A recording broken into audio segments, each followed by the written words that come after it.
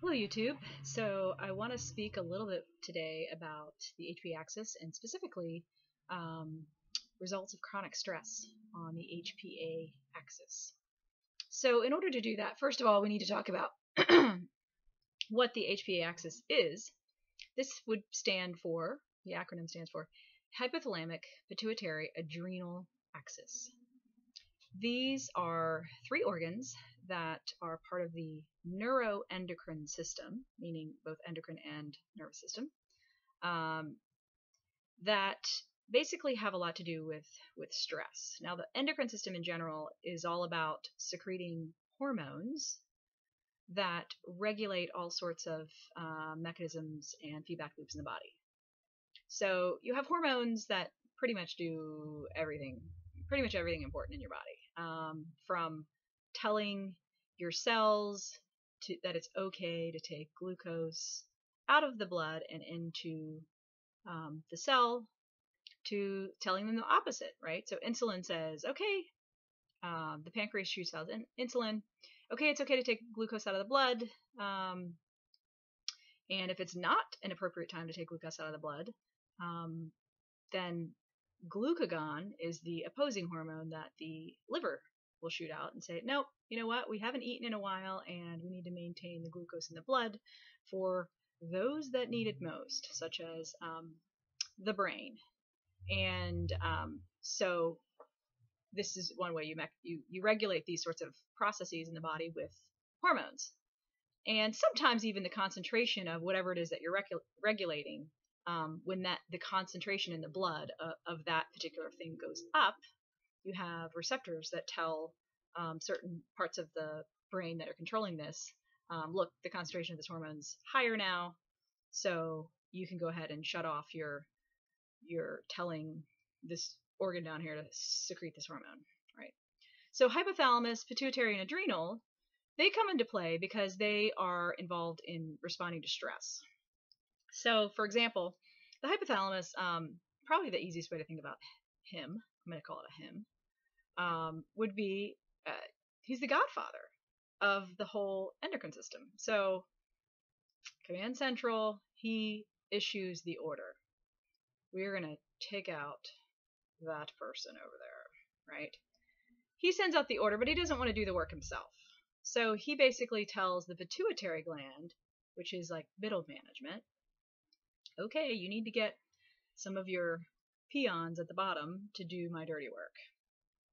Go do the hit on this particular, the adrenal glands need to do a hit, right?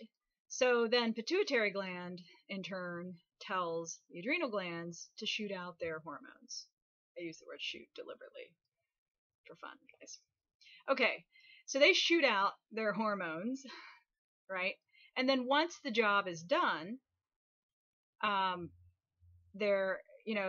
the godfather doesn't really want to do the dirty work himself. So what does he do? He doesn't want to check up on his peons at the bottom.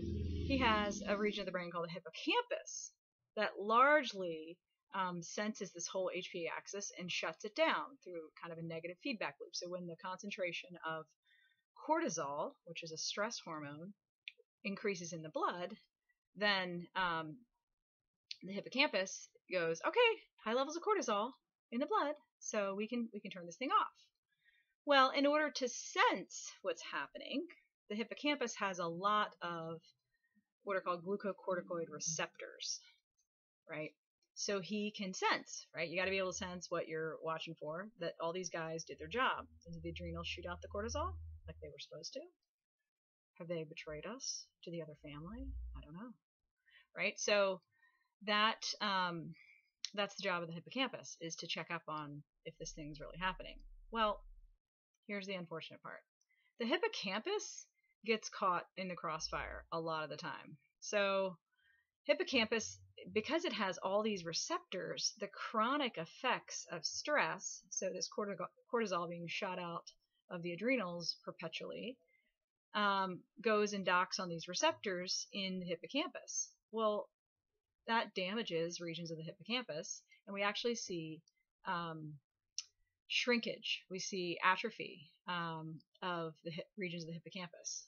we see cell death, apoptosis, in the hippocampus in particular, which is unfortunate because the hippocampus has a lot to do in terms of its other duties. It is about memory, particularly new memory formation and where to store new memories. And so when you're under chronic stress, say it's a complex PTSD, DID situation, meaning dissociative identity disorder, one of the symptoms that you observe is that there are memory deficits. People have these even sometimes gaps of time where they cannot remember what happened, or they feel almost like they can't concentrate. They'll just go blank all of a sudden. They'll feel foggy. All of these are symptoms of this particular region of the brain, the hippocampus, coming into play with this HPA axis dysregulation. So there are ways to address this, in particular natural ways to address this. And some of you that follow my channel may have already guessed what we can do about this, but I will share it in a future video in terms of how to rectify the situation of shrinkage of the hippocampus region of the brain, and so doing, how to sort of re-regulate the HPA axis and address the effects of chronic complex PTSD, etc. So thank you for tuning in. This is Dr. Jen Botham, aka Crunchie Doc. Thanks.